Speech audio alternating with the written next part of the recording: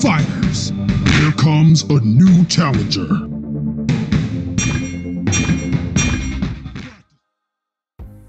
Let's begin creating our character's fireball projectile special attack. For this, we'll simply need an animation, some particles, and a 3D mesh for our projectile. In the link in the description, you'll find the link to freely download the assets and scripts or macro we created in this video. Feel free to download them and follow along, dissect the particle system, scripts, or macro, or to simply use the completed effect in your game or project. With both the effects from our energy and fireball complete, let's move on to creating the mechanics for our projectile. First, we'll need to create a spawn point on our character for the charging energy ball. So in our character's bones, let's create an empty game object to be a child of the character's right hand joint.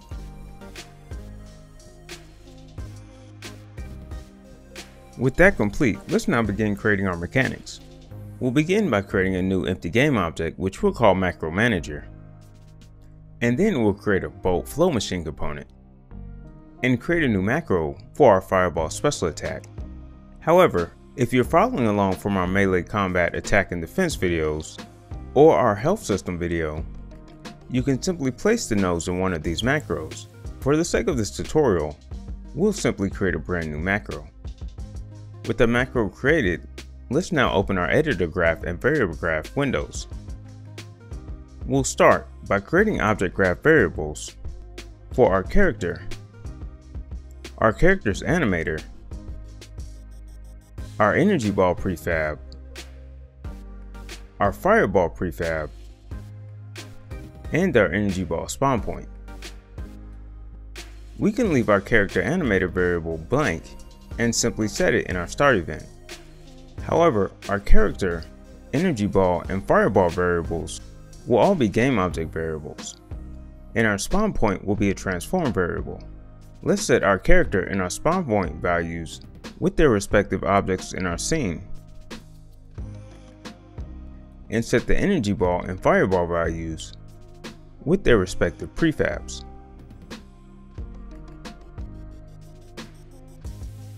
Lastly, let's create a graph variable for both our energy ball and fireball, and these variables will simply house our energy ball and our fireball once they're spawned into our scene.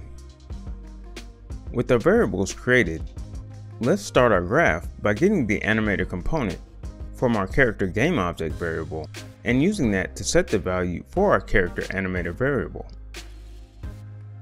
Before we begin creating the rest of our graph, let's first go over the logic that we want to create. When our player inputs the command or presses the button to launch our fireball, we wanted to first trigger our special attack animation. Once our special attack animation is triggered, we want to then spawn or instantiate our energy ball prefab at the character spawn point. Once our character's animation is at the point where they seemingly launch the fireball, we wanted to then destroy the current instantiated energy ball and then instantiate our fireball prefab. Once our fireball is spawned into our scene, we wanted to then move the direction of our opponent, and if they're hit by or block our fireball, we want our instantiated fireball to then be destroyed.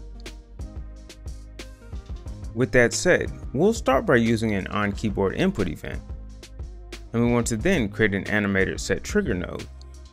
For our target, we want to use our object graph character animator variable, and for the name, we'll simply place the name of the parameter that we created in our animator, which in our case is special01. We want to next create a component instantiate node, and we want to use the instantiate node that allows us to input a position, rotation, and a parent. The reason for this is we want to parent our energy ball with our spawn point, which will allow it to follow the movement of our character. For the input of our original, we want to use our object variable energy ball prefab, and we want to use our spawn point transform as the parent. We also want to use both the position and rotation from our spawn point transform variable as well. For this, we'll use a transform get position and transform get rotation node, and we'll place them as the inputs for the respective values.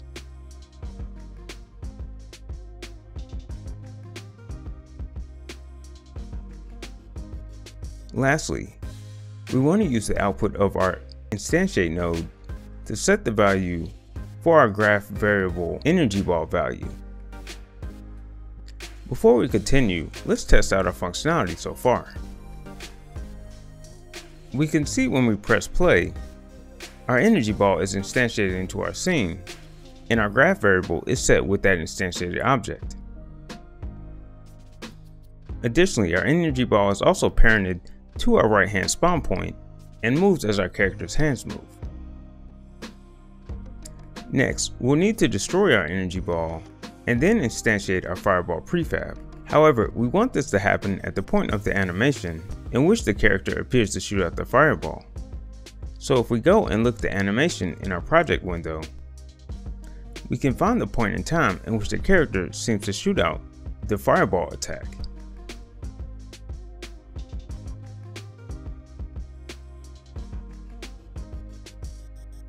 So with that in mind, let's go back to our graph and add in the second part of our special attack. So let's begin by creating two float object graph variables, which we'll call charge time and fireball speed. Our charge time variable will represent the time the character starts the animation until the point in the animation that they appear to launch the fireball. From our animation clip, we can see that this happens just before the 1 second mark. So we'll set the value for our charge time to be 0.9. And we'll use our fireball speed variable to be able to increase or decrease the speed of our fireball. However, at this point, let's create a component destroy node. And for the input object we'll destroy, we'll use our energy ball graph value, and we'll use our charge time for our destroy delay. So if we now go back into play mode, we can see that our energy ball is now destroyed at the point the player appears to be launching their fireball in their animation.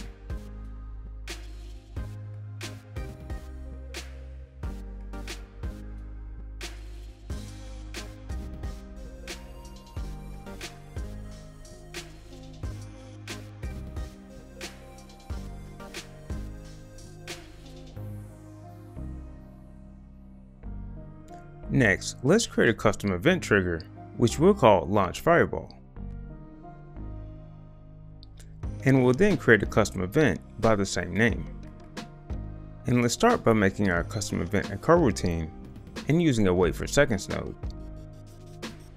And for our delay, we want to use our charge time value, but we'll subtract it by 0.1, which will allow our fireball to spawn right before our energy ball is destroyed.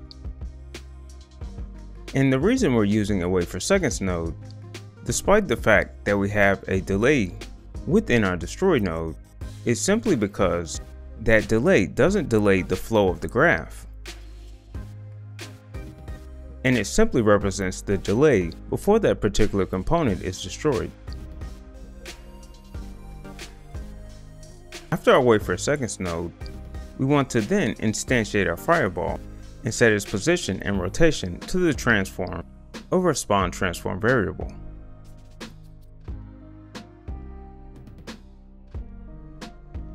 We want our instantiated object to then set the value of our graph fireball variable. At this point, we'll need to create a way in which our fireball can move towards our opponent. And we'll do this by using a vector 3 move towards node. In order to do this, we'll also need to create a few more variables. So let's create an object graph variable, which we'll call target transform, a graph boolean variable, which we'll call can move fireball, a float variable, which we'll call speed, and two graph vector 3 variables, which we'll call target location and fireball location. With all our variables created, let's set our target transform value with the target object from our scene. Next, we want to set the value for our can move fireball boolean to true right after our graph fireball variable is set.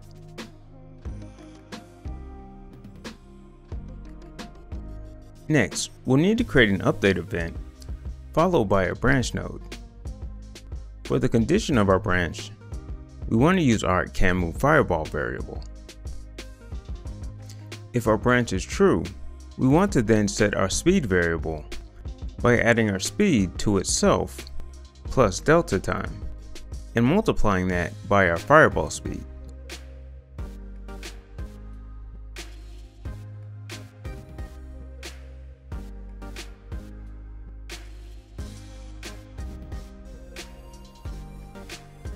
We next want to set our graph target location vector 3 variable with the current position of our target transform value.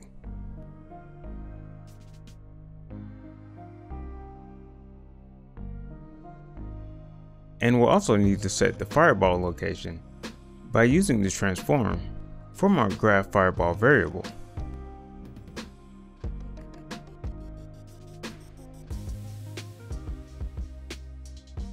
Once we set our fireball location variable, we can now use a vector 3 move towards node. For our input, we'll set the current location with our fireball location variable. We'll set the destination as our target location variable, and we'll use our speed variable and value for the max delta. And we then want to use this output to set the new position of our fireball.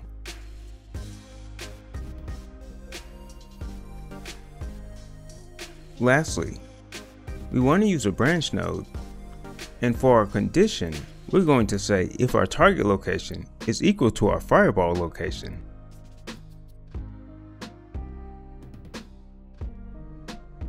Set our speed value to 0, and set our canMoveFireball boolean to false.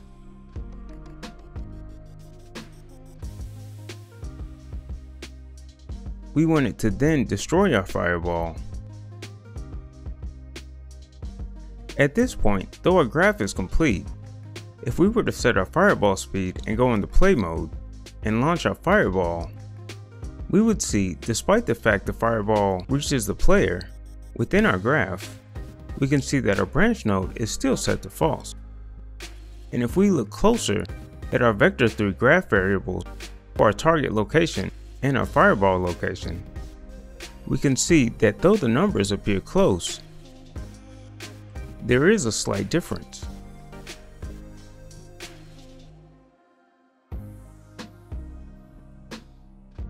So in order to prevent this, we'll need to remove our equal node and instead use a distance node and then output its value to a less or equal node.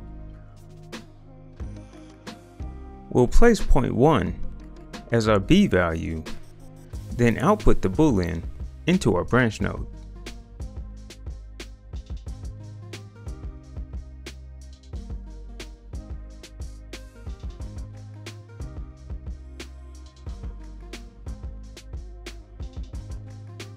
At this point, the basic functionality for our fireball special attack is complete, and we can now add things such as our hit effect, add our special attack to our health script, as well as a knockdown or knockout animation.